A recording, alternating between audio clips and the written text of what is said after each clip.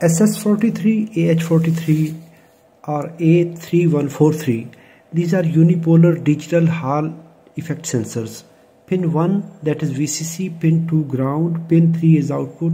10 kilo ohm pull-up resistor is connected between pin 1 and 3. This sensor will sense south pole of the magnet. When south pole will come in front of this sensor, it will give low output. The output will low. As it will go away, it will go high. When north pole is in front of sensor, it will take no effect. South pole, output will remain low. When it will go away, it will go high. Thanks for watching.